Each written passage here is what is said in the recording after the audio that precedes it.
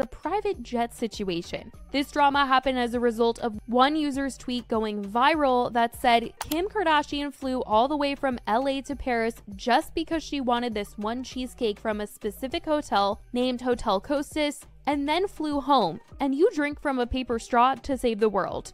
This information came from a 2015 Vogue interview in which Kim talked about going to Paris and wanting to eat the food there because she wouldn't be able to travel for a while after she gave birth to North. She said, I flew in maybe like a couple months ago just to have a last like hurrah of all the food that I'm not going to be able to have for a while, she said. And I get there to Hotel Costas and they told me they didn't have it. And I was like, you don't understand, I'm leaving tomorrow.